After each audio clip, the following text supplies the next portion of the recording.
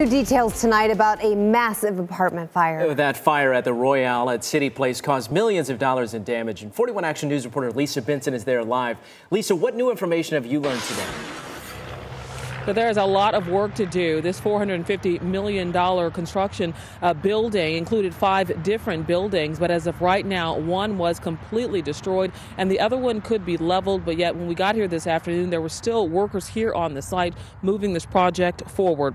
41 Action News has learned that Building 5 did not pass its last inspection, but experts say that's typical for construction sites.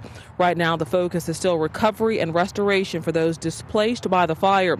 But in the interest of transparency, the city released 136 pages of documents about CityPlace, which include building permits and inspections. The city executes 80 different kinds of inspections on construction sites of this size. City leaders tell me appropriate fire protection was in place.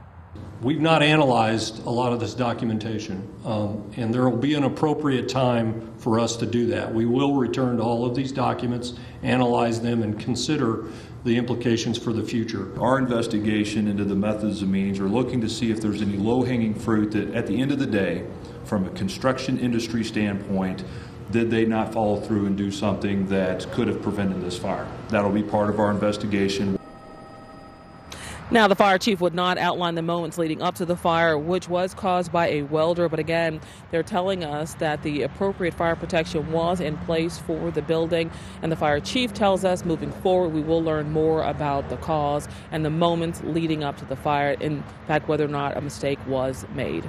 Reporting live in Overland Park, Lisa Benson, 41 Action News.